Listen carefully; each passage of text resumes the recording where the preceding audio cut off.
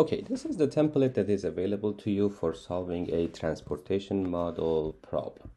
Now, let's take a look at this example of Foster Manufacturing. They produce commercial generators and they have three plants currently, one in Cleveland, Ohio, one in Bedford, Indiana, and one in York, Pennsylvania. These generators that are produced at the plants or at supply points are shipped to distribution centers or demand locations in Boston, Chicago, St. Louis, and Lexington, Kentucky. The question is how to best allocate production among the distribution centers at a minimum cost. So again, as I mentioned in our previous video, the objective here is to minimize cost. Now let's take a look at the tables that are available here for us. The first table in the blue, what you see here is the cost of shipping from each of these supply points to each of these demand locations. Okay, so for example, if this is supply point 1, this is supply point 2, this is supply point 3, and this is demand point 1, demand point 2, demand point 3, and demand point 4, this $3 is C11. Okay, so the cost of shipping from Cleveland to Boston, the cost of shipping from supply point 1 to demand point 1. Same thing, this is going to be C12, this is going to be C13, this is going to be C14, and so on and so forth. Okay, all the way to C34. Okay, so this is all what you see here in blue. All of these are the costs of unit costs of shipping from these supply points to these demand points. Okay, now one more thing that we have here is the demand required at each of these demand points. So for example, at Boston, the demand is 6,000, and in Chicago is 4,000, in St. Louis is 2,000 units, and Lexington is 1,500 units. Okay, that's another piece of information that we have here. And one more thing that we have is the supply available at each of these points. So in Cleveland, we have 5,000 generators available. Bedford, we have 6,000, and in York, we have 2,500 available. So this is the data that we have. Now here we are going to model.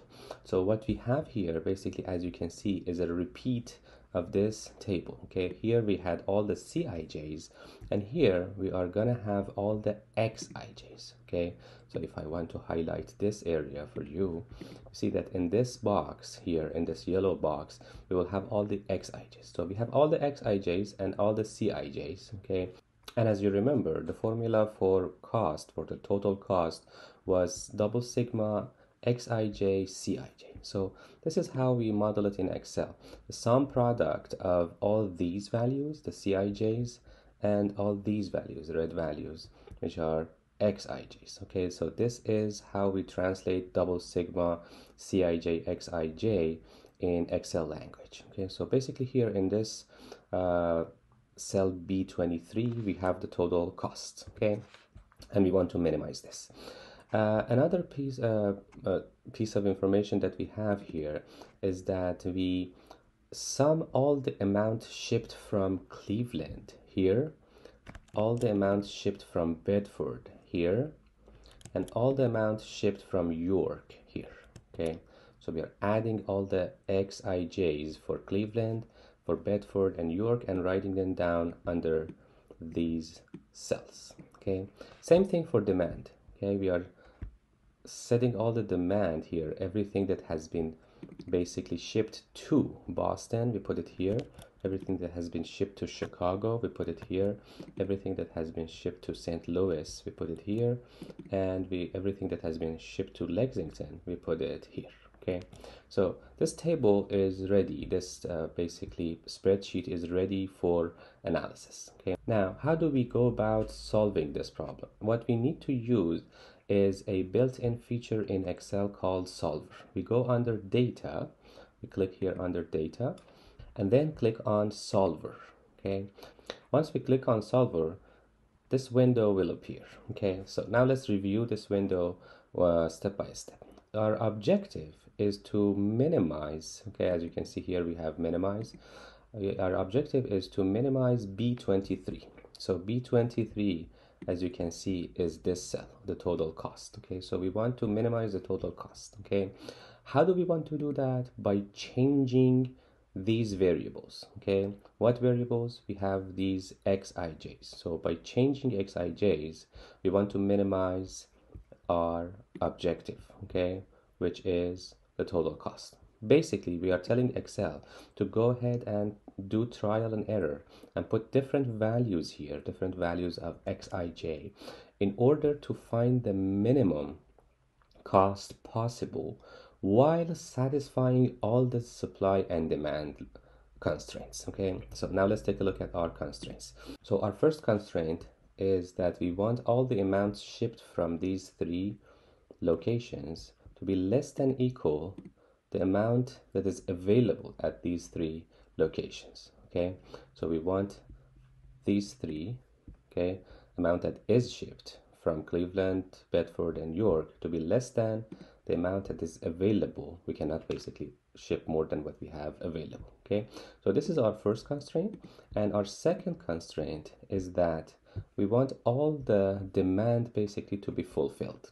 In other words, we want the amount shipped to Boston, Chicago, St. Louis, and Lexington be exactly equal to what they want. Okay, what is needed in Boston, what is needed in Chicago, what is needed in St. Louis, and what is needed in Lexington. Okay, so this number should be exactly equal to this number should be exactly equal to this number should be exactly equal to this number, and this number should be exactly equal to this number. Okay, so these are my two constraints. One more thing is that I should use the simplex method. This is the method that could be used for solving a linear programming problem. And we also know that our xij's are all non-negative. They are all more than 0 basically. So we check this check this box here that make unconstrained variables non-negative. This basically means that all these xij's are positive. Okay, and then we click on solve. We click on solve. It takes a few seconds, and then we get the answer. We click OK, and we see that these are the results. This is the optimum result. This is the minimum cost that we could have, and these are the optimized results for shipping from each of these supply locations to each of these demand locations. So for example, we know that we should not ship anything from Bedford to Boston, but we should ship 3,500 from Cleveland to Boston, 2,500 from York to Boston, and so on and so forth. Okay, and these are the total shipped, and as you can see, the total received from in Boston, in Chicago, St. Louis, and Lexington are exactly equal to demand that they had. So this constraint has been met, and all these values are also less than the amount available, which is exactly the case. Less than equal. In this case, they are equal, and this is the total cost, 39,500. Okay, so this was one example of supply chain optimization. Okay, this was from supplement E. Now let's take a look at the solved problem in chapter 6, at the end of chapter 6, and let's see if we can use this template to solve that. Okay, now let's take a look at solve problem 6.4, a transportation model for supply chain optimization. As you can see, this builds upon the Foster manufacturing problem that we just solved. Here we have long-term demand forecast for commercial generators produced by Foster manufacturing that shows an increase in demand that exceeds the current supply capacity. Okay, so the new demand volumes are at the 4 distribution centers are here. So Boston has new demand of 8,000, Chicago has a new demand of 6,500, St. Louis has a new demand of 3,500, and Lexington has a new demand of 2,000. This totals to 20,000. Because the current supply at its existing plants in Cleveland, Bedford, and York totals 13,500. The company will be short 6,500 units unless a new plant is built. There are 2 locations that are being considered, Memphis, Tennessee, and Charlotte, North Carolina. Each would have a capacity of 8,000 units to cover the forecasted demand and provide some additional safety capacity. Okay, so here we have the unit cost of shipping from each of these locations to the distribution centers. If we build the plant in Memphis, the cost of shipping to Boston per unit is going to be 8.5, to Chicago is going to be 4.5, and so on. And if we build the plant in Charlotte, the unit cost of shipping from Charlotte to Boston is going to be 7.5, to Chicago is going to be 6, and so on and so forth. Now, plant construction costs are anticipated to be the same for each location, so we can cancel that. We can skip considering that the plant construction site cost is how much.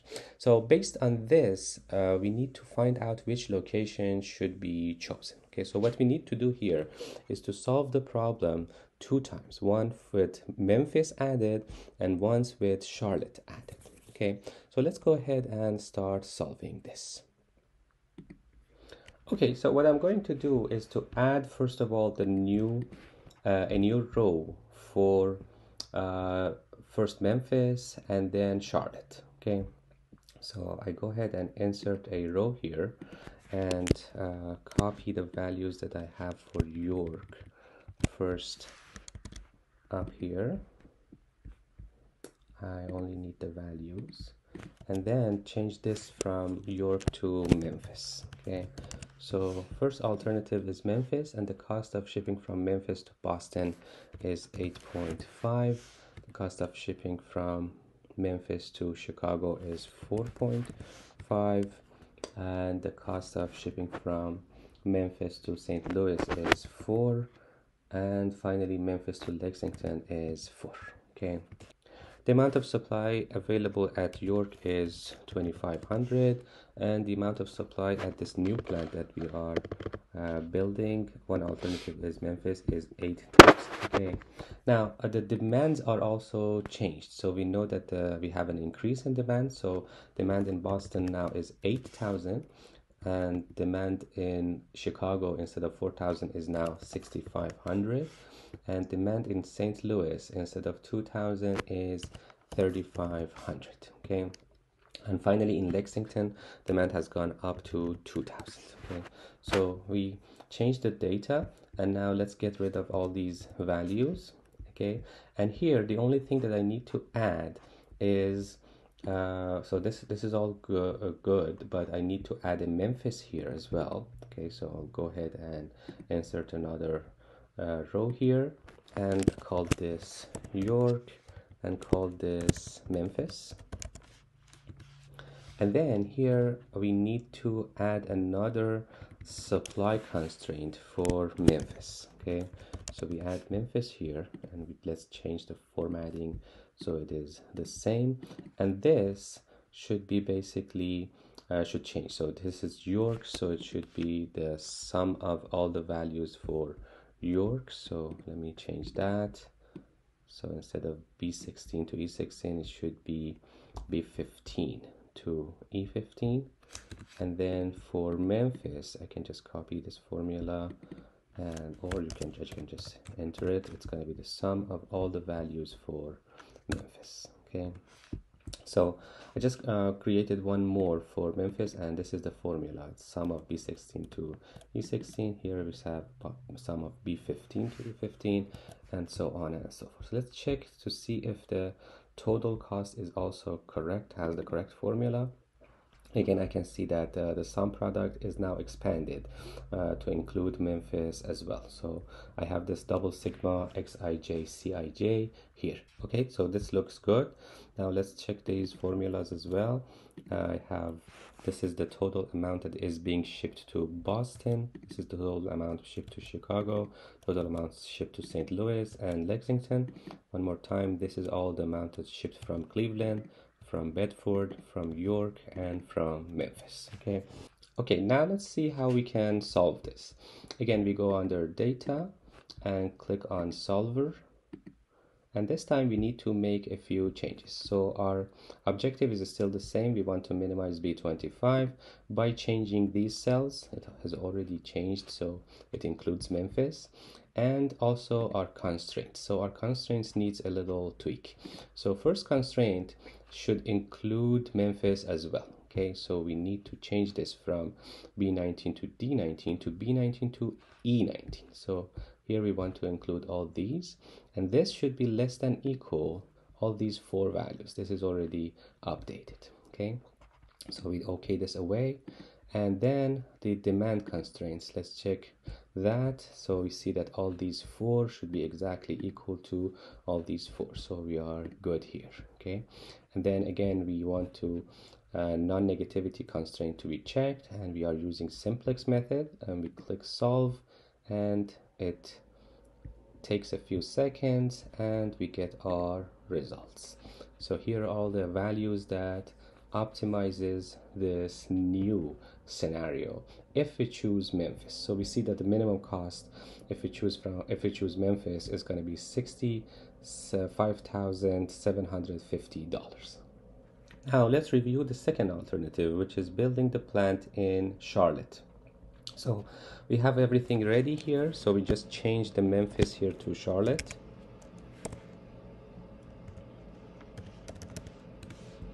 And we change the values of the cost for shipping. Cost of shipping from Charlotte to Boston is $7.5. From Charlotte to Chicago is $6. From Charlotte to St. Louis is $5. And from Charlotte to Lexington is $4.5. Okay.